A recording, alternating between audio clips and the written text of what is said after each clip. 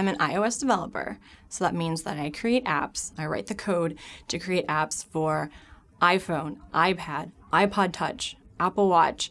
I've even created a few Apple TV apps. iOS means the operating system that Apple uses on their iPhone, iPad, iPod Touch.